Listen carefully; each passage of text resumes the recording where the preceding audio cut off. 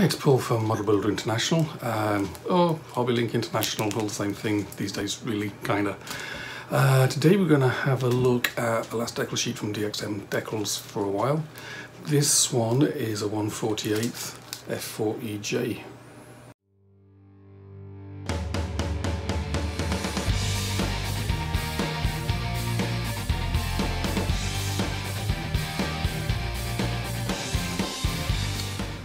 Okay, so let's have a look, see what we get inside the bag. So it's an F-4EJ Kai Super Phantom 1/48 from DXM Decals, set number 91-4237. It's for the Japanese Air Self-Defense Force 302 Squadron, the F-4's final year in 2019. And as you can see, it's quite colourful. Decals by Cartograph, a couple of QR codes, one for their website, one for their Facebook page. And this set will work with the Academy Eschi Fujimi Hasegawa Italieri of Nouvelle 1/48 scale F-4Es. So let's open the bag up, have a look, see what's inside.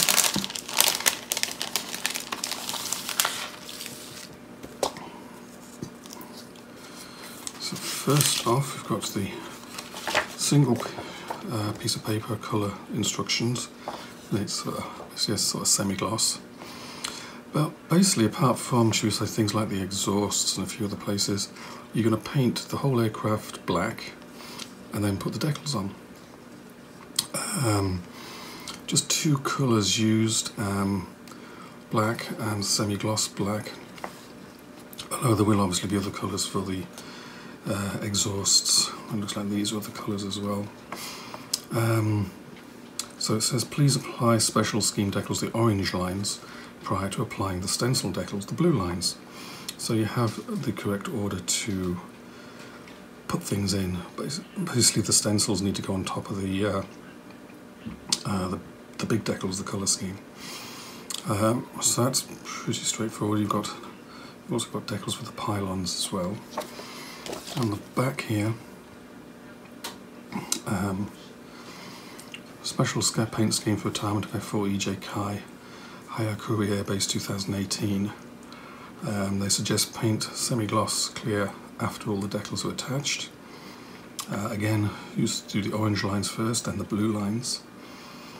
Colours called out in Mr. Colour and Humbrol. Special paint scheme on the fuel tanks, underwing fuel tanks as well.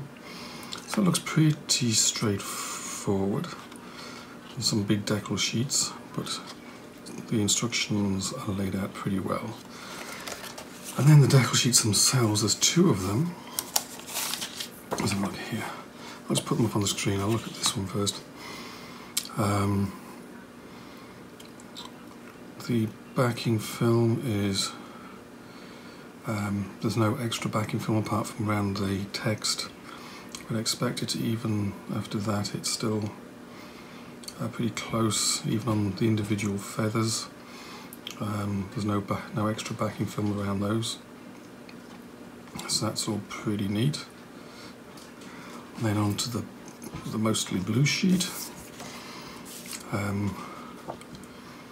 This one has the stencils on it, and again they look very nice.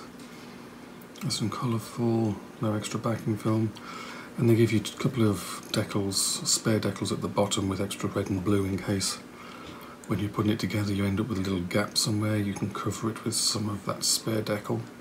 That's always a nice touch, just to give you something to cover up any mistakes with. All the stencils are quite small and probably just about readable if you use a magnifying glass as well. And all the extra bits and pieces, like where to put the jacks to lift the aircraft up, night lights, or night navigation lights. So it all looks very nice. It's very similar to the white one we did, was it a couple of months ago, when I sort of started going through this batch of DXM decals. Basically this is very similar, except you start off by painting the whole aircraft black and then put the decals on top. Basically they did a couple of aircraft in special schemes. So if you both of them, they'd look pretty neat on the shelf. So other than that, quite a nice decal sheet from DXM. I'll put a link underneath the video to their store. I'll also put images of the decal sheet and the instructions. I'll put a link to our website underneath the video. That way you can go have a close-up look at the decal sheets for yourselves. And that's it. It's pretty neat decal sheet, nice and colourful, unusual as well. Many thanks to DXM for sending it along for us to have a look at.